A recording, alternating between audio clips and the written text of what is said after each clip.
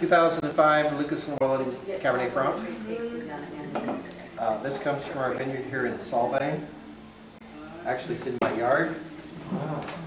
And Cabernet Franc is a Bordeaux variety, which means it originates in Bordeaux, France.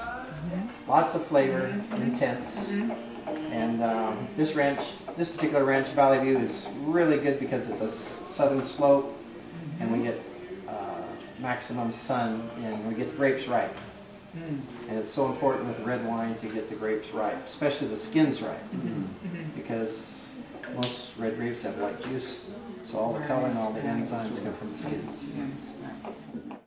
Okay, next, Petite Verdot. Again, as we said previously when we were talking about Cabernet Franc, Petite Verdot is one of the 5 varieties of Bordeaux. And traditionally in Bordeaux, it's not made separately. It's used to blend with Cabernet, and usually up around 5%. And it adds a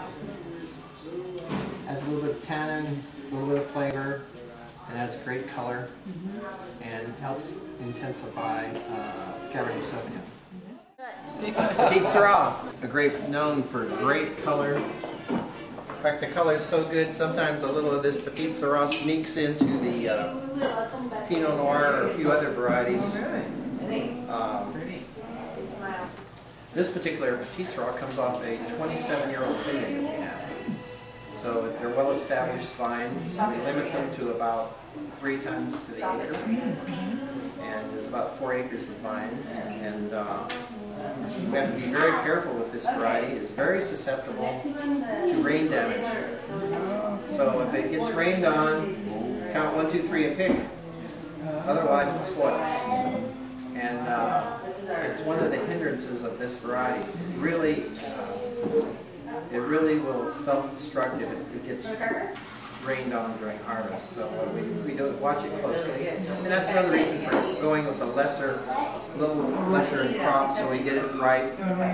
But it does very well. It grows in our ranch in Los Alamos, which is right down the road between Santa Maria and Buellton. Oh, okay. And it's a cooler climate there. And of course, all of our grapes are picked by hand, pruned by hand. You know, it's very selective. But this would go great with prime rib, which I had for lunch today. Oh, you did? Oh, wow. How many tons per acre? 3 tons. 3 tons per acre. And that's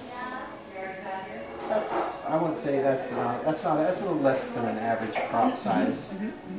But again, our thing here is to get it ripe and to get it ripe sooner. And sometimes we even go through in the bigger clusters. The bigger clusters take a longer time to mature. So sometimes if the crop is pretty good, we'll go through and knock the big clusters off, or we'll cut them in half. We'll cut them in half because the smaller cluster ripens sooner. And the fact that this is susceptible to rain, we do everything to enhance it, to move it forward. And the fact that the vines are older, I think it's really settled down. It's consistent. It's been nice for us each year.